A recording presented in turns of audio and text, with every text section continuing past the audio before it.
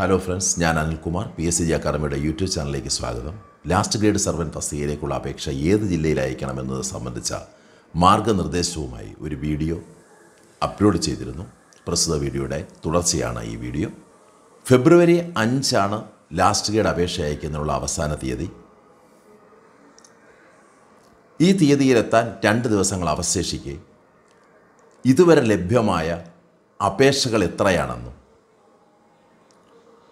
ഓരോ ജില്ലകളിലും ഇതുവരെ നടന്നിട്ടുള്ള നിയമനങ്ങൾ എന്തെന്നും പരിശോധിക്കുകയാണ് ഈ വീഡിയോയിലൂടെ.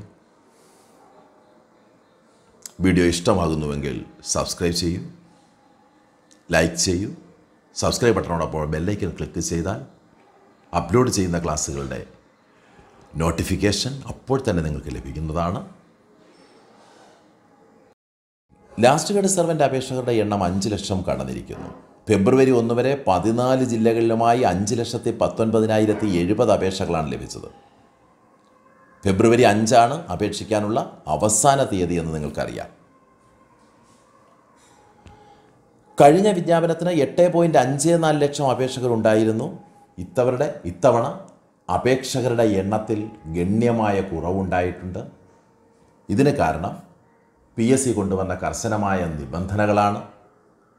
പ്രസ്തുത നിബന്ധന പ്രകാരം യോഗ്യതയില്ലാത്ത ആളുകൾ അപേക്ഷ അയച്ചാൽ അവരുടെ പ്രൊഫൈൽ നിരോധിക്കുന്നതുൾപ്പെടെയുള്ള നടപടികളിലേക്ക് PSC കടക്കും എന്ന ഭീഷണി നിലനിൽക്കുന്നതിനാൽ തമാശയ്ക്ക് വേണ്ടി അപേക്ഷ അയച്ചിരുന്ന ഒരു വിഭാഗം ആൾക്കാർ ഈ പ്രാവശ്യം അപേക്ഷ അയക്കുന്നതിൽ നിന്ന് പിന്മാറിയിട്ടുണ്ട്. അത് നല്ലൊരു ലക്ഷണമാണ്. അതുകൊണ്ട് തന്നെയാണ് അപേക്ഷകളുടെ എണ്ണത്തിൽ ഇത്രമാത്രം കുറവുണ്ടായിട്ടുള്ളത്.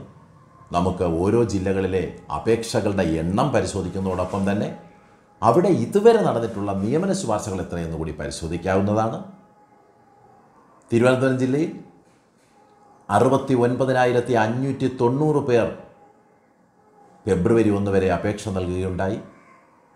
383 നിയമന ശുപാർശകളാണ് അവിടെ ഇതുവരെ നടന്നിട്ടുള്ളത്. കൊല്ലം ജില്ലയിൽ 46,980 അപേക്ഷകളാണ് ഫെബ്രുവരി 1 വരെയുള്ളത്. ഫെബ്രുവരി 1 വരെയുള്ള കണക്ക് പ്രകാരം 256 പേർക്ക് കൊല്ലം ജില്ലയിൽ നിയമന ശുപാർശ നൽകിയിട്ടുണ്ട്. പത്തനംതിട്ട ജില്ലയിൽ 23,750 അപേക്ഷകൾ ലഭ്യമാവുകയുണ്ടായി. 157 പേർക്കാണ് ഈ ജില്ലയിൽ നിലവിലുള്ള റാങ്ക് ലിസ്റ്റിൽ നിന്ന് നിയമന ശുപാർശ ലഭിച്ചിരിക്കുന്നത്. ആലപ്പുഴ ജില്ലയിൽ 36,020 പേർ അപേക്ഷിച്ചിട്ടുണ്ട്. 200 പേർക്കാണ് ഇതിനകം നിയമന ശുപാർശ ലഭ്യമായിരിക്കുന്നത്. കോട്ടയം ജില്ലയിൽ 27,490 പേർ ഫെബ്രുവരി 1 വരെ അപേക്ഷ നൽകിയിട്ടുണ്ട്. 182 നിയമന ശുപാർശകളാണ് നിലവിലുള്ള റാങ്ക് ലിസ്റ്റിൽ നിന്ന് ഇതുവരെ നടന്നിരിക്കുന്നത്. എറണാകുളത്ത് 43,160 പേർ അപേക്ഷ നൽകുകയുണ്ടായി. നാളിതുവരെ 314 നിയമന ശുപാർശകളാണ് എറണാകുളം ജില്ലയിൽ നടന്നിട്ടുള്ളത്. ഇടുക്കി ജില്ലയിൽ 19,820 അപേക്ഷകൾ ലഭ്യമായി. 179 പേരാണ് ഇതിനകം നിയമന ശുപാർശ ചെയ്യപ്പെട്ടിട്ടുള്ളത്. തൃശ്ശൂരിൽ 38,620 പേർ അപേക്ഷകരായിട്ടുണ്ട്. 288 നിയമന ശുപാർശകളാണ് നിലവിലുള്ള റാങ്ക് ലിസ്റ്റിൽ നിന്നും തൃശ്ശൂരിൽ നടന്നിരിക്കുന്നത്. പാലക്കാട് 45,930 അപേക്ഷകൾ ലഭ്യമായി. പാലക്കാട് ജില്ലയിൽ നാളിതുവരെ 278 നിയമന ശുപാർശകൾ നടന്നിട്ടുണ്ട്. മലപ്പുറം ജില്ലയിൽ 47,420 അപേക്ഷകൾ ലഭ്യമായിരിക്കുന്നു.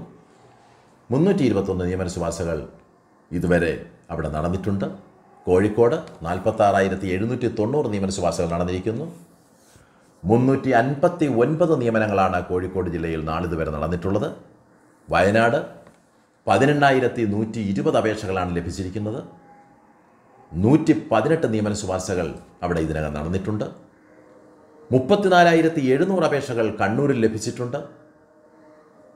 198 പേരെയാണ് കണ്ണൂരിലെ നിലവിലുള്ള റാങ്ക് ലിസ്റ്റിൽ നിന്ന് നിയമന ശുപാർശ ചെയ്യപ്പെട്ടിട്ടുള്ളത്.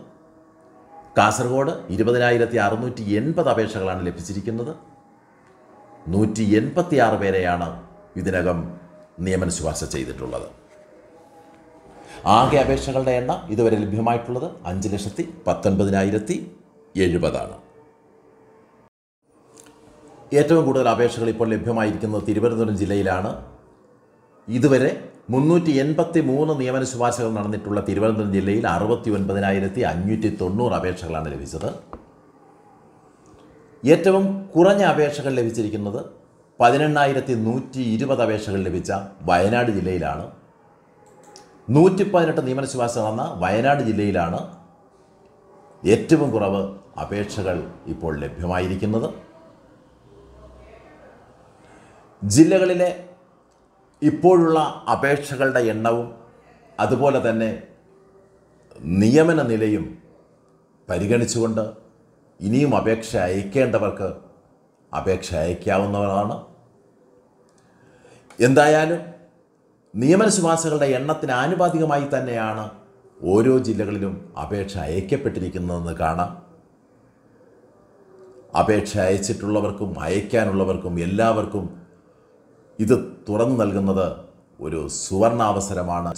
ഒരു സർക്കാർ ജോലി എന്ന സ്വപ്നം സാക്ഷാത്കരിക്കാനുള്ള അവസരമാണ്. അതിലേക്ക് ചുവട് വയ്ക്കുന്നതിനായി പഠനം വളരെ നല്ല രീതിയിൽ തന്നെ മുന്നോട്ട് കൊണ്ടുപോവുക. ഏവർക്കും വിജയാശംസകൾ. ചാനൽ സബ്സ്ക്രൈബ് ചെയ്തിട്ടില്ലെങ്കിൽ ചാനൽ സബ്സ്ക്രൈബ് ചെയ്യൂ. ഏവർക്കും വിജയാശംസകൾ. Good bye.